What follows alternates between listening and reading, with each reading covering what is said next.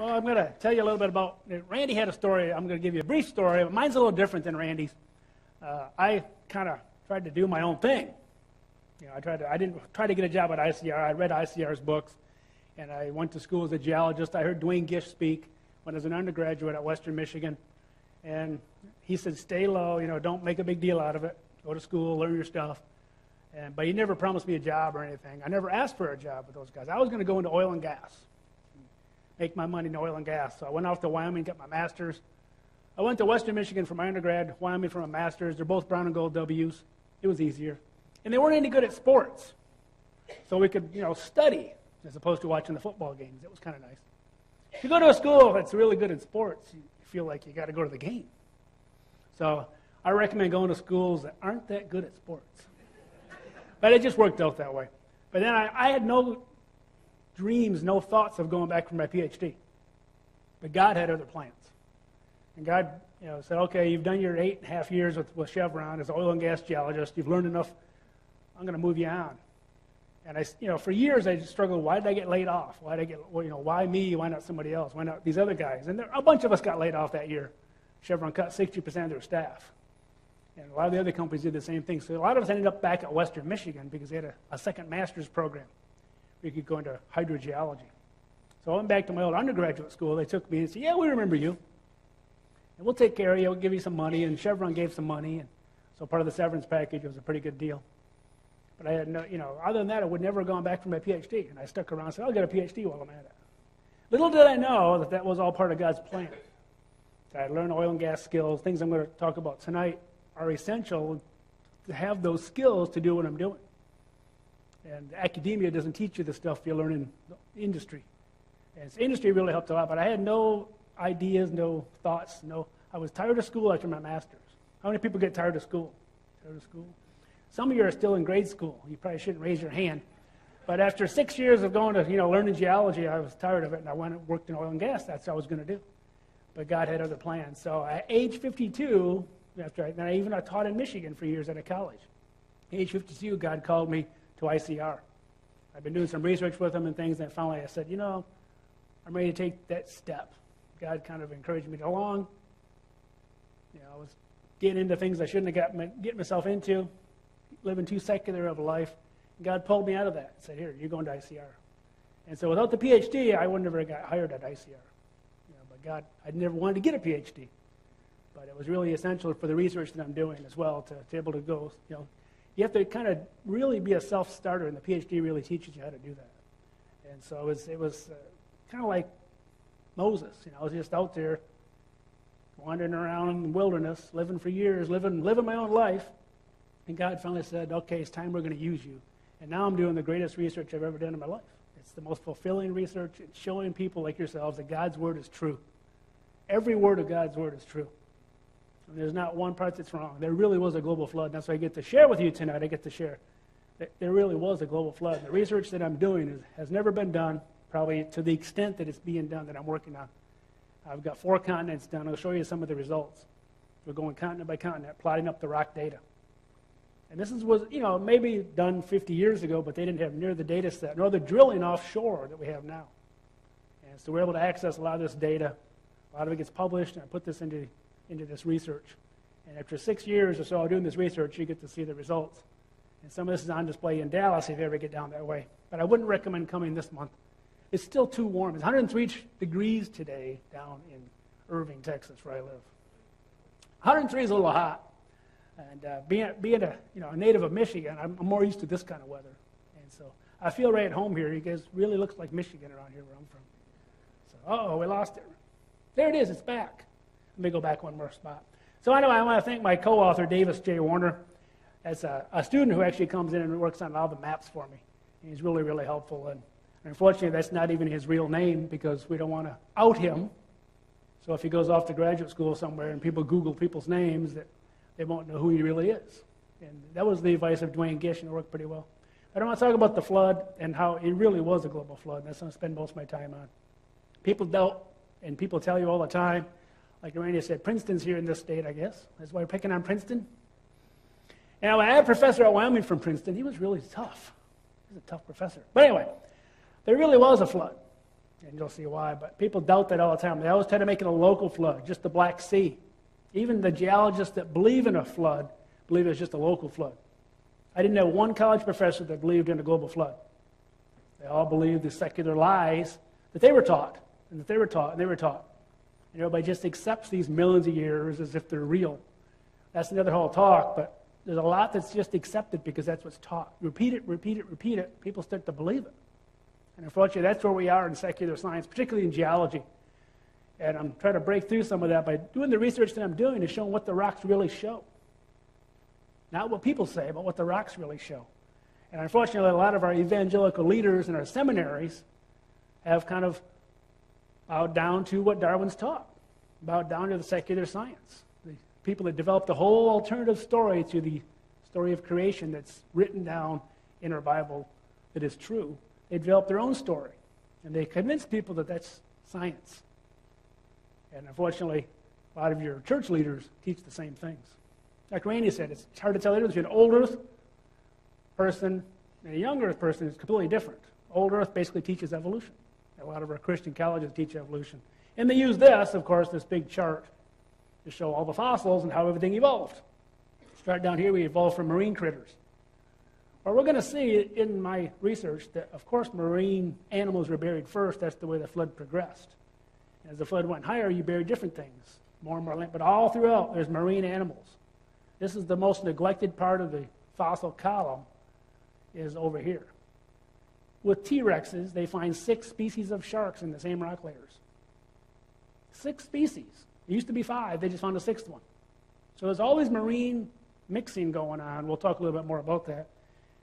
To me, all these things indicate you had to have mixing because you were bringing in ocean water and these tsunami-like waves all the way from the ocean onto the land and eventually covered the whole land, as we'll see. So don't let these things intimidate you. And besides, like Randy said, nothing shows any evolution anyway. We just see things showing up, fully formed. And then above that, there's something else fully formed, fully formed, fully formed. And there's no ancestors or descendants to anything. And you can ask the evolutionists that. They'll admit it. If you push it to them, don't let them get out of the room. They'll have to say, okay, we have nothing.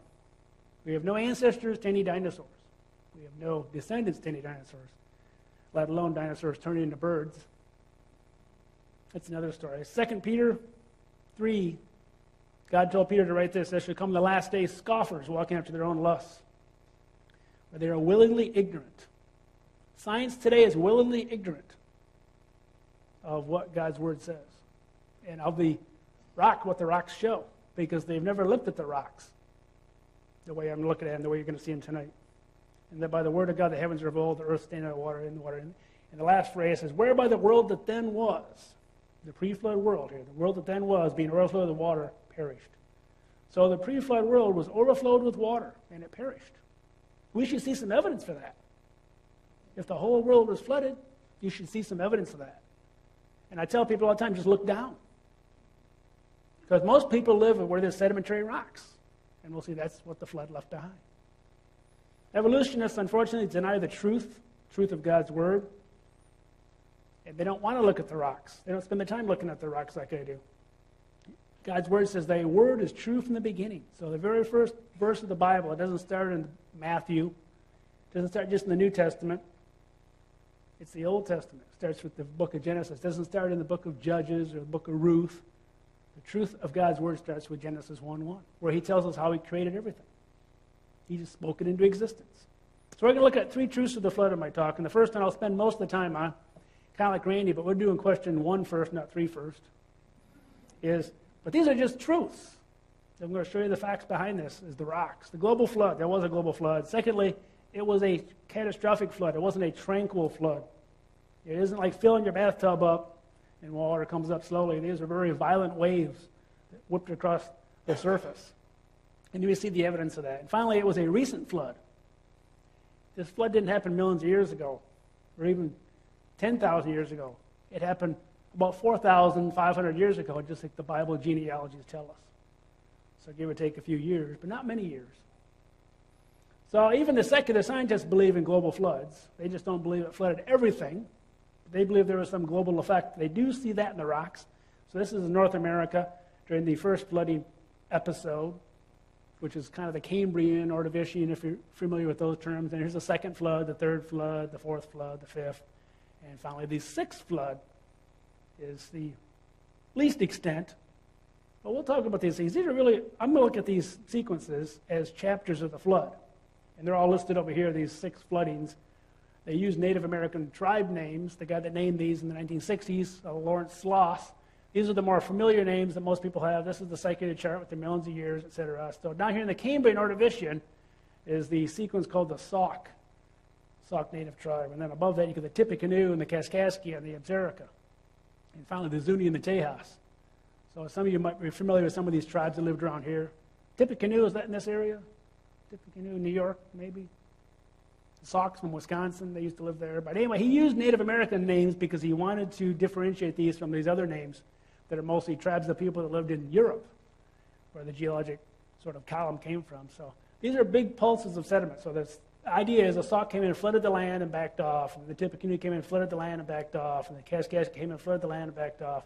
But it never flooded everything, because they don't want to believe that. And then finally, there's a big flooding at the end that flooded, the Zuni went up and then it went back down. So this is modern day sea level here in the middle, and this is supposed to show several hundred meters higher, several hundred meters lower, etc.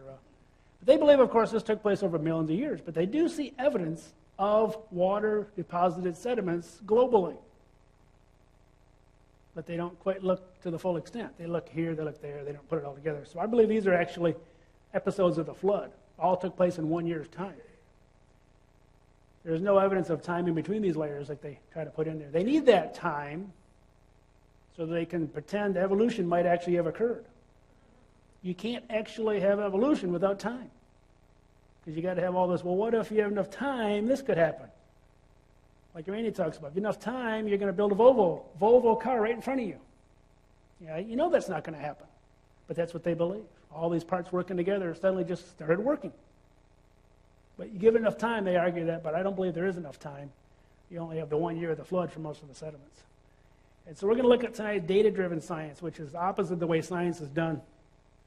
Most people do verification science, where they already know the answer. They'll just go out there to prove it. So they already know we evolved. Let's go find evidence of evolution. We already know dinosaurs turned into birds, so therefore let's go find dinosaurs and birds. And sometimes they find hoaxes, where they glued them together. So that's the way most science is done, sadly. But I'm going to look at the data. When I came to ICR, they said, start working on geologic columns, stratigraphic columns. And I said, I'm going to start plotting them up and see where it goes. So I started plotting across the United States. And then I went to Canada. And I went to South America, and Mexico, and Central America. I went to Africa. Started plotting all this data up, and I started seeing patterns coming out. That's observable data. The rocks are really what's there. So if you drilled a well right here all the way down to the crust, that's the kind of data point we have for New Jersey. So we've got points in New Jersey, points in every state. And so we're going to look at observable data, and I'm going to assume, which I think is a safe assumption, that the Bible is also 100% true, that there really was a global flood. But let's look and see what the rocks show. So I've got over 2,000 of these stratigraphic columns now from actual rock data. And I used about 16 basic rock types. There's more than that. If you go into geology, you'll know there's 100 and some types of rocks. And you learn most of them at some point.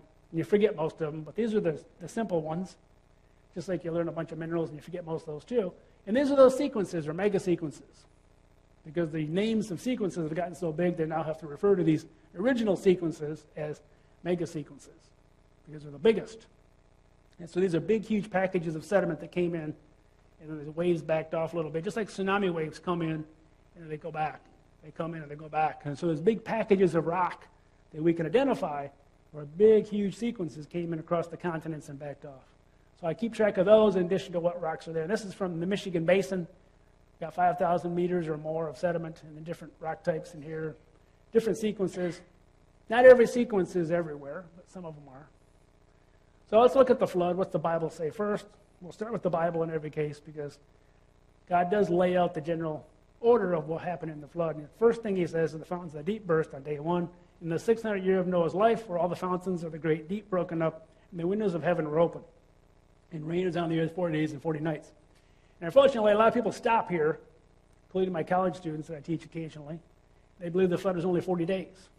The flood was not 40 days. It rained really hard for 40 days. If you keep reading, you'll find out the flood was almost a year. They were on the ark over a year, but the flood lasted at least 314 days. And they got off the ark 371 days into it. But here, the first thing that breaks open is all these rifts break open all over the earth. And the earth is the only planet in our solar system that actually has tectonic plates. You hear about plate tectonics, how the plates moved around? Earth's unique. It's the only planet that has those. But I believe this is when God created those plates. He burst all these rifts all over the earth and started the boundaries of these plates. And then they started to move because they're unstable. They're very cool and very dense at the surface, and they started to sink into the hot, less dense mantle. And down this subduction began, and fountains of the deep burst in the oceans, and then we started seeing these, which I believe up to maybe day 40 of the flood, chapters 1 to 3, the Sauk, the Tippecanoe, the Kaskaskia. There'll be a quiz on these later, too. Yes, some of you in the back can't read those, so you're going to be in trouble. But these first three are very, very similar. I believe this is day 40, and we'll see why in a minute. The Sauk through Kaskaskia. And you have these huge tsunami-like waves. This is the one from Japan. You got to imagine tsunami waves bigger than anything we've ever witnessed in historic times. Waves bigger than you can imagine almost, maybe 1,000 foot high, maybe more. 1,500 foot high waves. Sweeping across the continents. And the continents didn't have the big mountains we have today. They just had high hills. And so we see the evidence of this in the rocks. Because, again, the rocks don't lie. People do. So this is one sandstone, this yellow layer. This is the United States down here. New Jersey's over here. Michigan, Texas. This whole area. There's one big, huge sandstone that blankets most of the 48 states. A little bit up here in Canada, even. And there was no West Coast at the time. There was no California. That kind of added on during the flood as you kind of subducted more material. California is really made out of the material that was in the bottom of the ocean and got smeared on. So that made the West Coast. So the geology in California is really screwed up.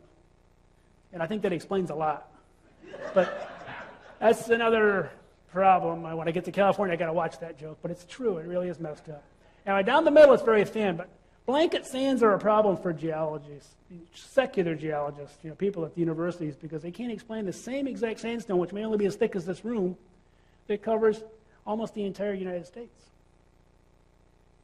And there's always papers trying to explain blanket sands. How do you get a blanket sand? Because you have to have a river that moves across that entire area over millions of years, but rivers leave a lot of clay behind. They just have sand channels here and there. You don't see just pure sand spread across that vast of an area. That's the very first layer that was deposited in North America, was a sandstone layer. As the flood waters came across the land. And here you can go to Michigan, you go to the Pictured Rocks up on Lake Superior, and you can go to Grand Canyon, you can look at the same rock layers because it's the same sandstone down here in Grand Canyon all the way up in Michigan. And it's even here. And then we can go to the Kaskaskia, 2 sequences up, we can see this blue now is all limestone. So those of you unfamiliar with geology, we color sandstones yellow, we color limestones blue. This is all one big, huge limestone. This is the red wall limestone in Grand Canyon. It's the same limestones up where Randy lives up in the Black Hills. What's the name of it? Pahasapa limestone, I believe it is. The names change because different geologists in different states named them, and they realize this is all the same. Plot up all this data. You see this all one big limestone all the way across from here to here. How do you get a blanket limestone? How do you get a blanket sand? Unless you have one layer that's spread across that whole thing, leaving that deposit behind. Pure limestone, sometimes 800 feet thick, spread across that whole area. And you look at the fossils in these first sequences, the Sauk, Tippecanoe, and Kaskaskia, we see almost all marine critters. So it isn't that we evolved from marine critters, it was just flooding marine areas first. And we'll come back to that later. So here you see that these are actual photos taken of museums. Okay, they're not actually, we didn't go back in time. They're actual photos taken from museum specimens like the Field Museum in Chicago showing the Sauk fossils, Tippecanoe fossils, Kaskaskia fossils. They're all showing shallow marine. So there's almost no land animals or anything yet. Now let's move on to the next chapters. At this point in the flood, you may be 40 days into it, and the people that didn't get on the ark are starting to feel like, the water's getting higher. 40 days, and there's still probably no flooding of the land. But the Bible tells us on day 40, the ark starts to float. And the flood was 40 days upon the earth. The waters increased and bare up the ark. So here we are on day 40, day 41. The ark starts to float. So now we know we're flooding land. And the waters increased to bear up the ark, and the waters prevailed and were increased greatly upon the earth. The waters prevailed exceedingly upon the earth. And all the high hills under the whole heaven were covered. And I believe that was about day 150 of the flood, as you keep reading the narration. So the waters increased until about day 150. And God's telling us here, increased greatly, prevailed exceedingly. As Randy said, if you read this the way it's written, as historical narrative, it's just telling you the water got higher, got higher, got higher, got higher yet, until it went over the top of the highest hills. And that's what we see. In the rock record, we go up to the Absarica. Now, this is the big turning point in the flood. If you're a human or an animal on the land, you got to watch out now. It's starting to come on the land. You got to remember, only 8 people got on the ark. Only 8 people believed Noah, counting himself. So 7 people believed Noah. 8 people believed that God told Noah there was going to be a flood. There's millions, if not maybe billion people on the earth in 1,600 years. And only 8 people believed. The door was open for 100 years or so while he was building the ark.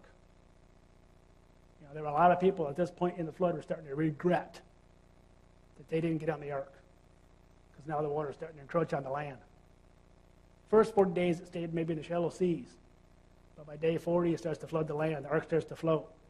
And they're going, maybe we should have listened to Noah. But it's too late. The door was shut by God himself. But we have hope for salvation today. That was salvation back then, was the ark. It was covered with kofar, with a covering to cover the sins of man. Today we have the perfect redemption through Christ's blood, and that door is open. The door is open for us just to believe. Just like walking through the door of the ark, we can have salvation if we believe in Christ. You know, the ark really was a version of Christ. It saved them from the judgment of the flood. But only 8 people believed. And today, of all the billions of people on the earth, you know, it won't be just 8 of us, of course, but there's a lot less than there should be that believe in Christ. And part of it's because they're believing the lies spread by science. Even well-meaning Christians get caught up in it. They become old earth geologists, which is what most of my geology colleagues are. If they believe in God, they're old earth geologists. They just can't get around those millions of years. But we'll see the flood doesn't talk millions of years, it just shows rocks. And when we go to the Absarica, things get bad. The ark starts to float, and you start depositing sediment. Now, this is a thickness map. Areas in white, there are no sediments from that particular interval. But here you can see most of the United States is now covered from the west. We're starting to subduct in the west, and sediments are coming from the west. The areas in green are about 3 kilometers thick. That's about 2 miles to you and me. And so this area gets flooded. New Jersey is getting some over here, but everything in here is still high and dry. And you have the splitting of the continents taking place in the Absarica. It's not a coincidence that everything really bad starts happening in the Absarica. And so these sequences start to split up, and you create a whole new ocean crust. All these colors on here is the ocean crust age. And the ocean crust in blue, the oldest crust here, up against the east coast, just offshore here, across Africa where they split apart, where you were attached to Africa at one point, as that split apart. This is when it began. This is when those plates really started to move. The oldest ocean only goes back to the Absarica sequence. Continents are much older. They'll go back to Creation Week, but the ocean turned over completely. Catastrophic plate tectonics was going on in the flood. And they're still very young. These red areas are very young. And you have all these coal beds that were deposited in the flood as well.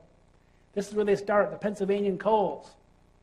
The West Virginian coals all were deposited in the Absarica sequence. Later, we have other coals in Wyoming that are up to 85 to maybe even 200 foot thick. 200 foot thick coal seams that happen later in the flood. But all this stuff happens at once because you're now flooding the land. And you get land animals that are showing up in the rock record in great numbers. And you get coal. All these things happen at once because that's what was being flooded. It's not a coincidence that the oceans turned over, because as the oceans created more crust, they pushed the water up from below. Because that new crust was hot. Like a hot air balloon, it pushes up from below. So as you push the bottom of your bathtub up, what's going to happen to the water? It's going to go higher and spill over the top. And that's exactly what happened. So the more crust you made, the more the water went higher and higher and higher. Eventually it started flooding. Eventually it went over the top. And here we have the top. This is the Zuni, which is the high point of the flood in most of the continents I'm studying. See these little red, blue dots up here? Blue dots, blue dots. That's the bathtub ring. We were talking about if you get dirty or you're hoeing beans. I used to do as a kid, we take a bath, we leave a bathtub ring around the bathtub. Shows you the high level of the water. Well, here's the high level of the water. Went over the top of the highest hills. These are drilled by, the Canadians drilled some wells in the Hudson Bay. They've left some Zuni sediments. These are Cretaceous and Jurassic sediments. We see those across Michigan as well. So to get sediments there, they can't just fly in. You don't just drop them off an airplane. These had to be continuous. It's just that much of it eroded away and left these little remnants behind. So to me, this is the evidence that the flood really did cover everything. And you see this on other continents as well. We see these little remnants. They couldn't get there any other way unless you had a more extensive flooding that took place. We look at the Ipserica and Zuni, the fossils again. We find the dinosaurs, we find reptiles, we find insects, we find all these marine fossils mixed in with them, like I talked about earlier. That's universal. The Europeans even find dinosaurs in marine rocks. They thought that was the exception. A couple years ago, they published a big paper online that said, no, that's the rule. Most of our dinosaurs are found in limestone and chalk, things that only form in the oceans. How do you get dinosaurs in limestone and chalk? Even the Pluxee dinosaur footprints down by Glen Rose, Texas, south of Dallas, their footprints are in limestone. That's ocean sediment. And there's even a dinosaur I wrote about in one of the Action Facts articles where they found a dinosaur 70 miles offshore Norway in the North Sea, 1.5 miles down in an oil well. They got washed offshore, and the marine animals got washed onshore. There was tremendous movements, or those waves going in and out as they washed back and forth, as eventually they went over the top. And you can see here's the proportion of fossils. This is from the paleobiology database. You guys can go home and look that up. Paleobiology.org, I think it is. Do a Google search. You can do this yourself. These are all the phyla of animals in the early sequences. Sock-typic and Eukaskaskia, they're all marine. Everything in blue is marine. There's almost no land animals and no coal till you hit the Carboniferous, which is the beginning of the Ipserica. The Pennsylvanian. And you start to see land animals in red showing up in greater and greater numbers as you flooded more and more land. More and more environments were flooded, but you're always mixing them with marine. See all those blue ones? You never get rid of the blue. It's not as simple as they make it out to be in your historical geology class. And we see mixing of land and marine and coal. We see dinosaurs, land and marine and coal. We see marine critters washed all the way over up to North Dakota. We see mosasaurs in Kansas. How'd those things get in there? The water had to rise that high, pushed them across the top. And then eventually God remembered Noah. He remembered his promises, and there's receding water. The water finally went down about day 150. The water reaches peak, dark grounds, and the water starts to go down. But it takes a long time for the water to go down because floods take a long time. Water goes up, it takes a long time to go down. God made a wind to pass over the earth, the Bible says, and the waters assuaged. It means they kind of went back and forth, just like tsunami waves do. Fountains of the deep, windows of heaven were stopped. The rain from heaven was restrained. The waters returned from off the earth continually at the end of 150 days. The waters were abated. So they reached the high point at day 150, and then they started going down. And what happens there is a new crust. This is a secular diagram here. They believe the floodings took place because sea level went up and down like the earth was breathing. Faster spreading rates pushed more of the water up, like I mentioned earlier. But we see a progressive flooding. We don't see it going up and down as much. But as the ocean crust cooled, it got more dense and it sank. So I used to tell my students, I'm cold and old and more dense. You guys are young, and I usually couldn't say young and hot because I get in trouble. But, young hot things, new crust is still hot. And as it cools, it sinks and moves away, and that's why the oceans get deeper away from these ridges. The ridges are still very hot today, and there's still residual leftovers from the flood. But they're not moving very fast today. They're moving this much a year. In the flood, they're moving miles per hour, meters per second, flying right along. And so you made this whole new ocean crust, and as it started to cool, it started to pull down and pull the water off the land, but it took a long time for that to happen. It took a half a year. So here's the Tejas, which is the receding phase, and most of the sediment on here washed off into the Gulf of Mexico. See how green it is? That means it's really thick, thousands of feet thick. You got the Cascades over here forming at this time. Most of the volcanoes in the world Most of the mountains in the world, 80% of the world's mountains all form at this time. Because of all that turmoil that went on inside the mantle, now things are trying to equilibrate. After all that movement, now all these mountains are rising. The Rockies rose up and poked through. The Andes formed, the Himalayas, the Alps all form at the same time. Most of the mountain ranges all form at this point. And the water is draining off, draining off, draining off. And we see mostly mammals and marine critters. Don't forget the marine critters. Mostly mammals and marine critters. Well, why do we see mostly mammals and not dinosaurs? Because I think they lived at higher elevation. It's all about ecological zonation, as we'll say. But let's go back and review. Here's now 3 continents. And I'll show you a 4th one in a minute. Here's North America. Beginning, this is the Sauk. There we go to the Sauk, the very first sequence in South America. You can barely see South America, but that's all that flooded was those blue areas. Very little flooding. Very little flooding across Africa. The Sauk, Tippecanoe, and Kaskaskia are almost identical. I could keep showing these. You'd think I didn't even change the slide. Very little flooding taking place on these continents. Most of it's high and dry. You get the same high point of the flood, day 150. Here's the high point, those little points up here. You see the same sort of remnants across South America. You see a lot more coverage now. See Africa, you see a lot more coverage. Now the reason it's not fully covered is because the Bible tells us the highest point of the flood was only 15 cubits over the highest hills. 15 cubits is about 22 feet. So 22 feet doesn't leave a lot of sediment behind. But it does leave some remnants. And so the erosion of what was totally covered, the Bible tells us, we still see indications that it did. But it doesn't show it today because it's 4,500 years later. A few feet of sediment doesn't last long. But you got thousands of feet of sediment, you'll see it. And here's the receding phase. So here's the same thing happening in every continent. Most of the stuff shifting offshore, the big thick areas off the Niger Delta, off the Amazon, in the Gulf. Now, you guys might have missed that. Same beginning phase of the flood, minimal flooding early. Same high point of the flood, every continent. Same receding phase of the flood, every continent.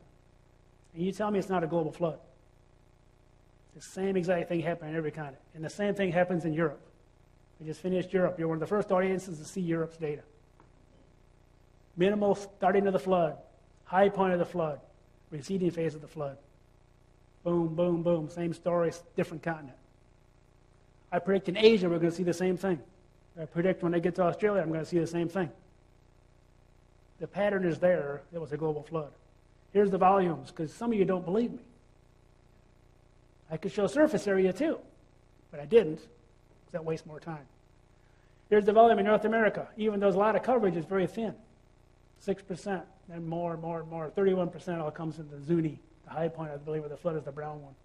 It's even a little more in the receding phase. South America starts out very slow, builds, jumps way up, high point of the flood. Africa starts out really slow, very, jumps way up, and goes down.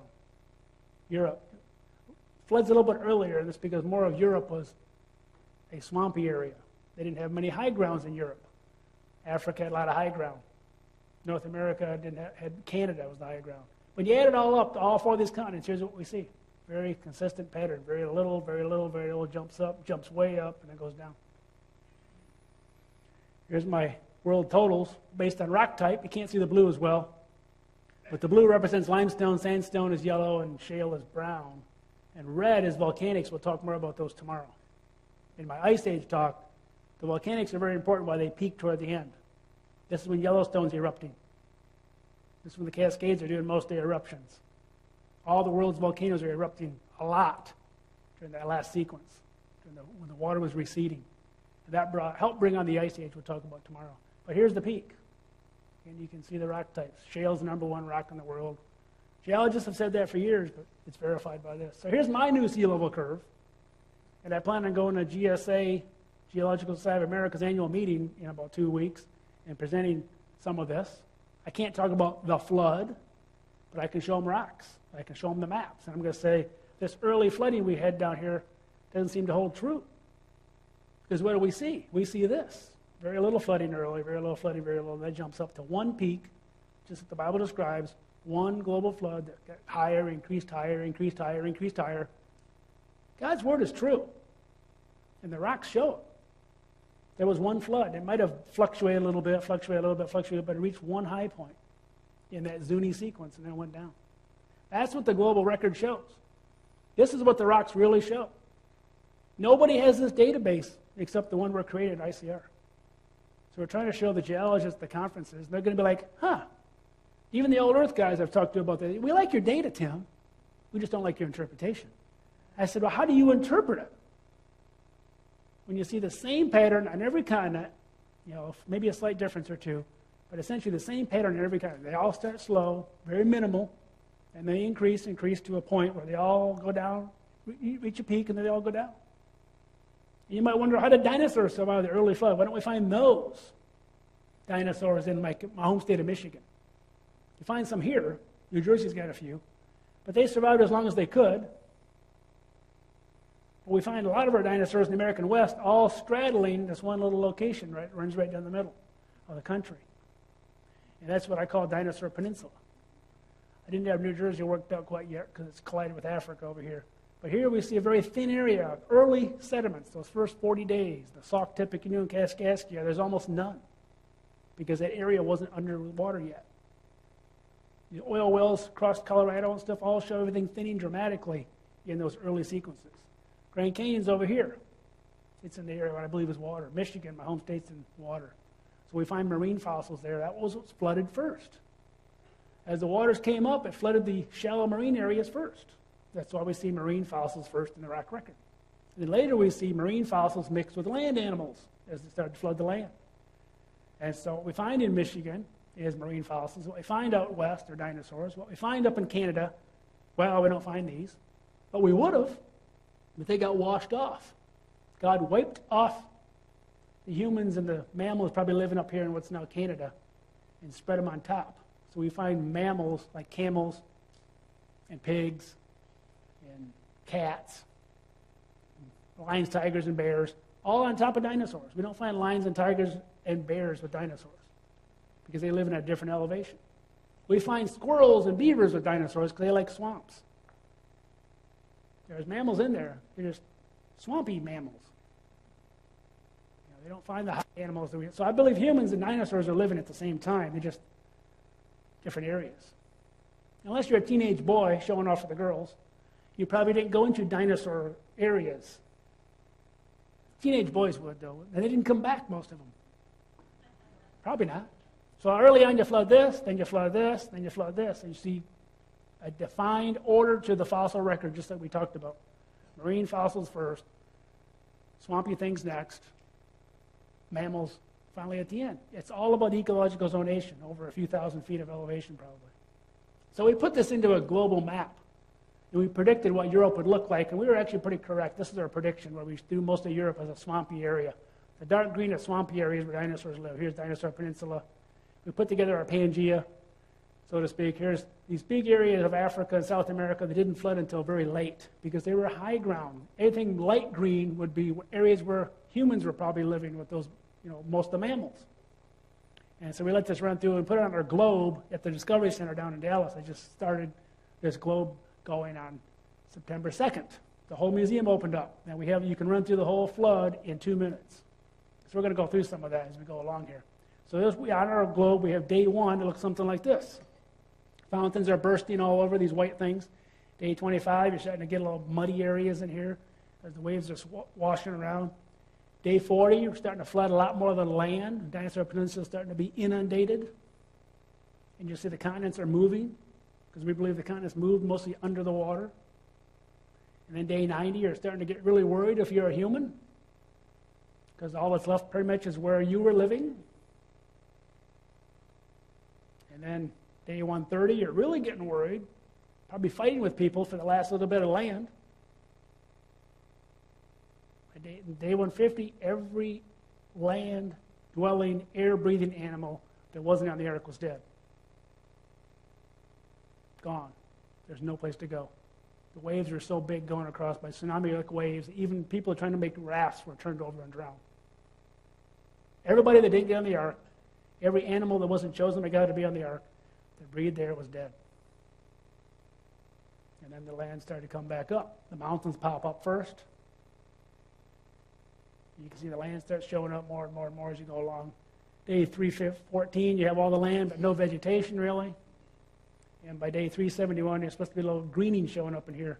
Shows up on our globe. Shows you when they got off the ark. There was food to eat because the grasses and things were starting to grow. No big trees, but they were getting there. So the flood was global. Starts out small in every continent, builds to a peak, same time in every continent, and went down. Let's look quickly at it was a catastrophic flood, not a tranquil flood at all. And then we'll look at a recent flood. When I dug dinosaurs in Wyoming, places you go through, you dig dinosaurs up, you find them in bone beds with thousands of bones all tore apart. Very rarely do you find a complete specimen. When you find a complete specimen, they're also buried very, very quickly, as we'll see. But this is the normal way we find dinosaur bones, tore all apart. One species, bone laying on top of another like a log jam. You find land and marine are very common. Here's, land plants. Here's some fish. Here's a dinosaur. Here's a fish. This is a common occurrence. It's not an exception. We see polystrate trees up in the Joggins Cliffs up here in New Brunswick and Nova Scotia. You can see these things, polystrate trees. These trees were buried fast enough they didn't rot away.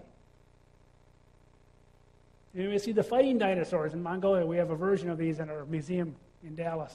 These are found by the Mongolians. Notice the arm of the velociraptors right inside the mouth of the Protoceratops. It's about to bite down. It's like a trapped rat. About to bite down, and they got buried instantly. It's like two WWE wrestlers going at it, choking them out, and they buried instantly, frozen that way for thousands of years until they dug these guys up. Velociraptors really weren't that big either. They're only about this big, so they're little bitty guys. The movies kind of lie to you, in case you didn't notice. They make things that aren't true. Although the T-Rex is probably okay, but most of them are. And this is a mummified dinosaur. We find these buried so fast, it looks like a dead horse. The skin's still on there. You can still see the scaly skin. Dinosaurs are buried rapidly in the flood. They weren't buried slow at all. It's kind of sad, but they were. If you went on the ark, by day 150, everything was dead. We see flat planar beds. You go out to Colorado, you can see the same rock units, Grand Canyon. They go for sometimes hundreds of miles in all directions.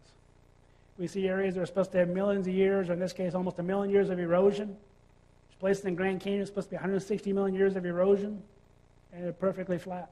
Hermit shale, Coconino sandstone. Where's the evidence there was millions of years of time in there? They tell us it's there. And as a geologist student, they just say, oh, look, you can touch your hand across 1 million years, or 1 billion years, or 500 million years. And yet, they don't tell people, where's the erosion? They don't want you to question what you're being taught. They just tell you stuff, and everybody believes it. Oh, it's millions of years. Isn't that cool?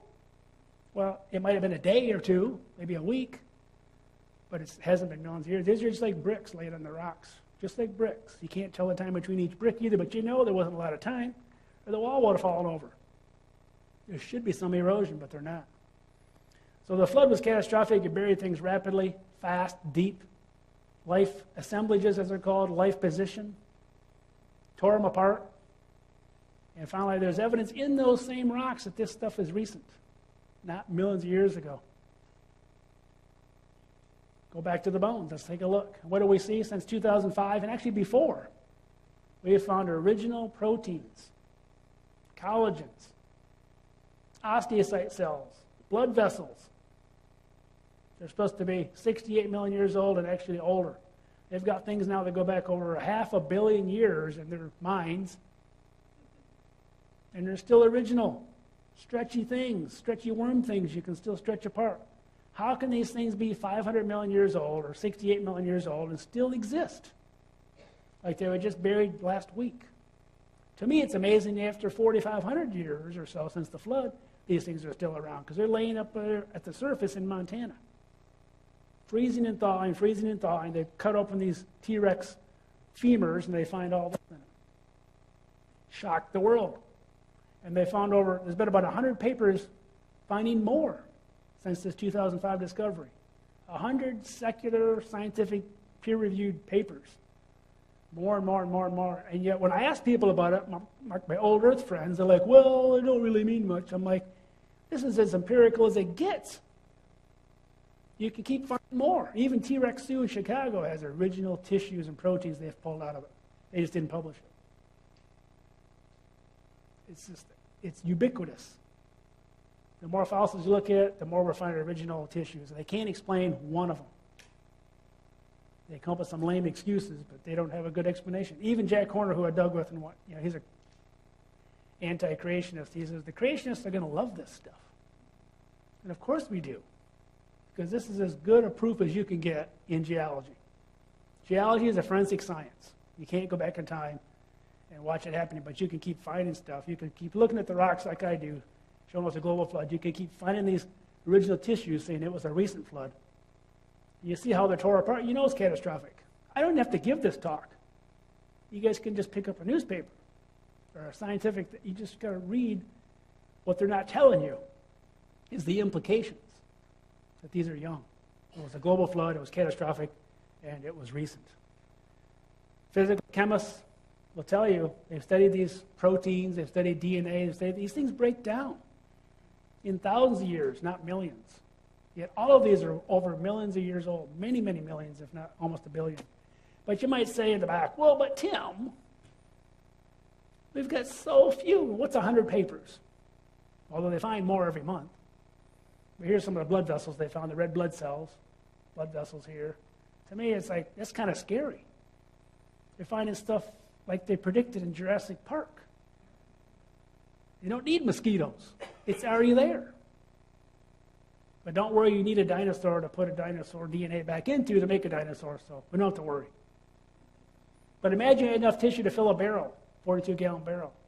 What about millions of barrels of original tissues and proteins? We have billions of barrels out there. You put it in your car. It's called petroleum. Petroleum comes from marine algae, buried in the flood, fast enough that it didn't decay. Got to bury it fast. And they tell me when I work for Chevron that this oil in Wyoming is 150 million years old. It flowed across here in the Jurassic. And it's just sitting there waiting for us to drill. Everybody's like, oh, okay. And they think it works because they find it. But it works because it's young. It wouldn't be there if it's old. What happens to oil when we spill it? Bacteria eats it right up. Even in the ground, most of the oil we produce, over 70% of the oil we produce, is biodegraded. Oil cannot be millions of years old. It's original organic compounds. You can look at the organic chemistry, which I forgot. Anybody take organic chemistry? If you don't use it, you lose it. It's like my calculus, but I know what a benzene ring looks like. So when you're putting gasoline in your car, the geologists are telling you that stuff's millions of years old in your brand new car. Who would put millions of year old gasoline in their car? You leave gasoline for 5 years in your garage, what happens to it? Doesn't run very well put it in your car. Don't try that at home. It's original organic compounds, billions and billions of barrels of original stuff, all buried in the flood. And there's enough biota out there today. If we buried everything alive today, we would have we only touch about 5% of the oil that's ever been found. So it isn't like you can't do this in a year's time. That was a secular study done in the 70s that shows there's more biota out there to explain all the world's oil about 20 times over. So if you really believe the oil is old and you fracked a well, like they're doing now in West Texas, there should be no oil there. It should have been produced millions of years ago. So why are we still finding oil? They don't really believe what they're saying. They don't think what they're saying. They find it because it's there, but it's only there because it's young. And they think I'm nuts. I'm like, are you thinking about what you're saying? You go ahead and put your millions of years. Try to imagine. Here's your homework for the night. Try to imagine maybe 1,000 years. You can all imagine 1,000 years. Try to imagine 10,000 years. That gets a little tougher. Try to imagine 1,000,000 years.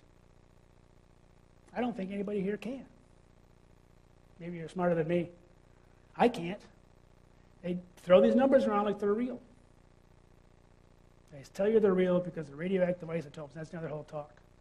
But every radioactive isotope study that's ever been done on a known age volcano or lava flow has come in completely wrong. So when they know the answer, they never get the right answer, and yet you're told these are facts. These are real numbers. But they're fake. They're old because they needed to be old to fit that evolutionary story Randy talked about. If you don't have deep time, you don't have any chance for evolution to occur, because we don't see it happening today. So hopefully in this talk I confirmed a little bit, there's a lot of evidence out there of a global flood. The rocks are showing us, they're screaming out. The rocks are talking if you just go there and look for them. I'm just plotting up data. And it shows the evidence. Every continent does the same thing at the same time globally. Starts out low, minimal amounts, reaches the same peak all about the same time, and then goes down. And we see the evidence in the fossils, in the rocks themselves, huge boulders, stuff transported and buried in the rocks, catastrophic conditions. And then finally it was a recent flood, because what we're finding in the bones, I think God is revealing this to us. In the times when things are getting bad, people are picking on Christians more and more, he's given us evidence to show that our word is true. You know, I'm just having the time of my life showing people that God's word is true. There really was a global flood. If we can just get that through to them. You know, because almost every old earth person I know believes a local flood only. But the evidence is there. It's a global flood. And it was catastrophic, and it was recent. The evidence is there. It's just being ignored because it doesn't fit their story. We don't have to hide from the evidence. The evidence confirms our Bible. Confirms everything God wrote is true. In the back we have a book from my colleague John Morris, the son of the founder. He wrote this book, The Global Flood. I have a new book coming out that's going to be like part 2 to this. But he's updated this with some of my maps for the first 3 continents in this, and his paperback is a little cheaper now. And he sets up what a mega sequence is and explains a lot of these things and explains behind the, try to, kind of a layman's updated book of his dad's book, The Genesis Flood. And I kind of took it from there. And he's happy to say that my book doesn't really repeat a lot of what his says. It just kind of takes over and shows the geologic story of the global flood. And that should be coming out hopefully by the end of the year. If you get in our Acts and Facts and sign up, you'll hear about it. And this is a little different version of the talk I just gave tonight that we have available to sell. And then here's the book I was talking about, my wife and I wrote about these dinosaurs, where God has plans for, not only for me, which I didn't realize until I was 52, but again, I wasn't 80. Randy knew his plan. I was clueless. I just didn't understand why these things were happening to me. I guess I'll get a PhD, and if I didn't get that PhD, I never would have gone to ICR, and it goes on and on and on. Looking back, I see God's hand, even in my sinful nature. God was using me, and still uses me in my sinful nature to do the things that he wants me to do and to show you that his word is true. And I'm just a guy. God's using me. I didn't go to Princeton. I went to Western Michigan University, a little state school, because I had a month when I got laid off to get back to school, and they knew me, so they took me in. I don't know, that's probably why I ended up there, but I see now it was God's hand, and all the way I was prepared. But this book talks about God has a plan even for the animals, and some of these animals end up on the ark. And you can tell male dinosaurs from female dinosaurs by the eyelashes. See, his sisters have eyelashes. You didn't know that, did you? It's not really quite true, but we're going with it. And this book, unfortunately, didn't make the shipment. This is my dinosaur book that puts everything I know about dinosaurs in one book. I used to teach a college class for years, introductory dinosaur class, and I tied it to the Bible. And at the end, I show some of my maps across North America to show that dinosaur peninsula, how they fit in. And then I went from there to the other continents. I didn't realize that same pattern was on every continent. We could map out the world. We could map out the pre-flood world.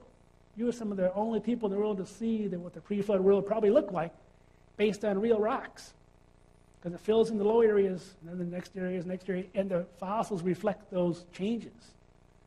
And it's just logical sense. It's just someone's got to go through and put the time in. So I'm having a time of my life. This is most people say this is a pretty good book. I don't know. I think it's the second greatest book ever written. But that's just my humble opinion.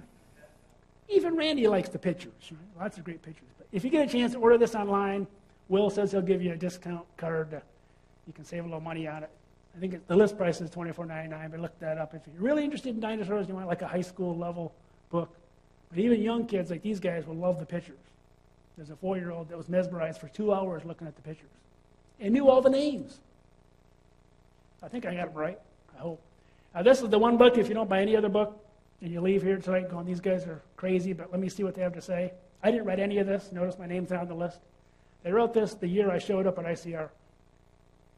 And this is the $10 book. Covers a little bit of everything. Covers biology, covers astronomy, covers geology, covers human genome. All that's in this one little book. So I make my college students use a secular textbook on physical science, but we use this to supplement the lies and the secular humanism taught in these secular books.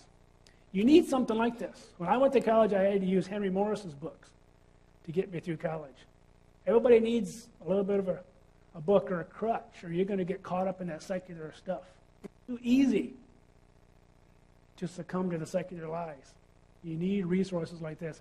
All the scientists at ICR, all of us went to secular schools. None of the staff got their PhDs at a Christian university. We all had to listen to the lies. But this is the stuff that got us through it. If you got kids or grandkids going to college, they're going to need this. Maybe they're at a Christian school, now, but they're going to go to college. Most of the Christian colleges teach evolution as well. You need these resources. That's what got us all through. And that was $10. We're almost giving it away. Not quite. Well, shaking his head. Okay, we're not giving it away. And this is our picture outside. There's a DNA sculpture. We've got stegosaurs inside. We've got a full-size T-Rex that growls and roars. Our Discovery Center, they just opened up.